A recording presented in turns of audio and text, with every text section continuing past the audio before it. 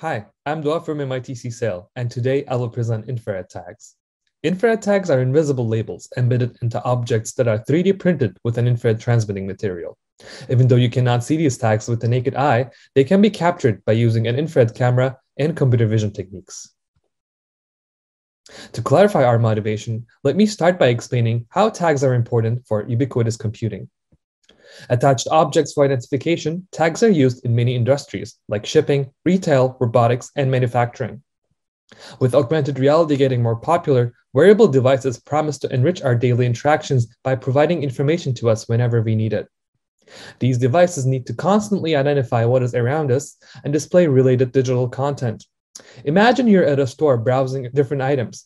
You'd like to get further information about the products you're considering, the unit price, recipes, calorie information, or cheaper alternatives.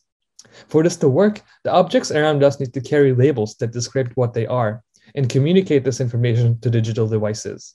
While QR codes are great for this purpose, it is not plausible to just slap a barcode on everything around us.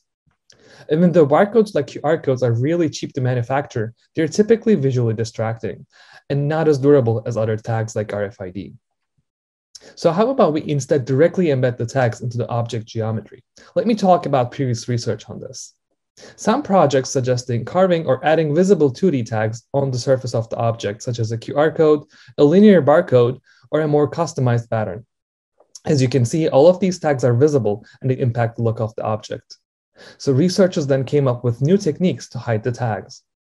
One piece of work I showed at KAI 2020 is GID, which uses the unobtrusive surface artifacts that appear due to the 3D printing process to identify the object. However, these tags are only used for identification and do not store any data.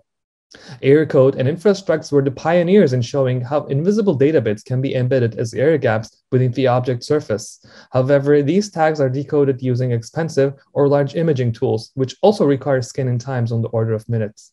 Infrared-based layer codes have barcodes that can be imaged using cheap cameras. However, they require the hardware and the software of the SLA printer to be modified. So in our work, we intend to create invisible tags that carry information, can be fabricated with common printers, and detected rapidly using low-cost cameras. Infrared tags achieves this by using an affordable region of the electromagnetic spectrum, the near-infrared region. Now, let me explain what I mean by affordable. Here you see the electromagnetic spectrum, and here is a section of it. On the left side, we see the visible region, and on the right, we have different regions of infrared light. Because infrared cannot be directly seen by humans, we can use these regions to encode and decode invisible information. Here you see some of the regions within infrared, from near infrared to terahertz. If you want to image objects in long wavelength infrared or terahertz, that is going to be pricey. As you see in these examples, the longer the wavelength, the more expensive is the imaging equipment. However, near-infrared cameras are much more affordable, so they're particularly suitable for our purpose. In this project, we use a $20 NIR camera by Raspberry Pi. So now that we know more about near-infrared, I'd like to talk about how to embed infrared-based tags into 3D objects during the fabrication process. One key observation here is that many plastic materials actually pass near infrared light. Such materials are commonly used in TV remotes and other electronics. For our goal, we had to find an infrared translucent 3D printable material, and after extensive testing, we decided to use a filament manufactured by 3DK Berlin. Since this filament is based on the most common 3D printing material, PLA, it is as affordable as regular filaments and can be printed at regular temperatures. We tested how this filament compares to regular PLA filaments and measured the transmission characteristics using a spectrophotometer. Here, the blue curve is for the IR PLA and the orange one is for the regular PLA, each for 1 millimeter samples. Let's have a closer look. On the x-axis, we have the wavelengths, including visible light and near infrared. The y-axis is the transmission percent. For the regular PLA, we see that the transmission is at 0% for all wavelengths, which means that it blocks both visible and near infrared light. For the special IR PLA, we see that it transmits near infrared at 45%, while it blocks most of visible light.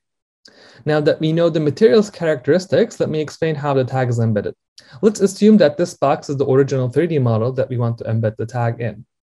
First, we pick where the tag should be facing, and then we go down the surface by a certain distance, the shell thickness. Underneath, we have the tag with the thickness value labeled as code thickness. The tag, which is a QR code in this example, is extruded as a cuboid. Now let me move the cuboid out of the object. You see how the main object on the right has a void where the tag can go in. These two parts are integrated and printed together. However, the tag is printed using regular PLA while the main object is printed with IR PLA so that the IR camera can see through it and detect the tag. This is how we print infrared tags using our multi-material approach. While less preferred, a single material approach is also possible, which we described in the paper. Now, you might be wondering what values should be used for the shell thickness and code thickness that I mentioned. To determine the shell thickness, we printed a sample pattern, a checkerboard. And on top of it, we printed the infrared translucent PLA of varying thickness. And then we took a picture of it from above. This is how it looks to us humans. Now, as you see, at a certain point, the pattern is no longer discernible, right? Well, the interesting thing is, when you image it with an IR camera, this is what you get. And when you run our image processing pipeline on the IR image, you're able to reconstruct the checkerboard pattern like this. But as you see, it gets worse with increasing thickness. So at a certain point, the pattern is no longer reliably binarized. These two limits give us a range of possible values for the shell thickness. For the sake of best detection, we use the smaller limit value for our prints. So now that we know how our method works, let's talk about its applications and workflow. Infrared tags can be used to embed data about the object into the object itself. In this example, we have embedded the mug's fabrication link. If the user likes to look up an object, they can take a picture of it to download its 3D model and print a copy for themselves. To embed this URL into the object, makers can simply use our UI. Next, one can directly 3D print the modified model. Here you see the print halfway through, on the left the naked eye view, and on the right the IR view, which reveals the QR code. Next, for detecting the tag, the user can attach our infrared imaging module to their smartphones. The module consists of low-cost components as shown here. This module is not necessary if you have a smartphone that already comes with an IR camera, such as OnePlus 8 Pro. In our second application, I want to show you how infrared tags can be embedded into devices to show the corresponding controls to the user. Here, a control menu is shown in the AR view where the user can adjust the volume of the speaker.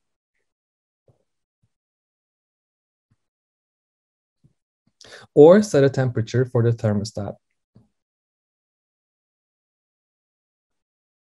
In our final use case, you see how this plastic disc, which doesn't have any electronics in it, is used as a game controller.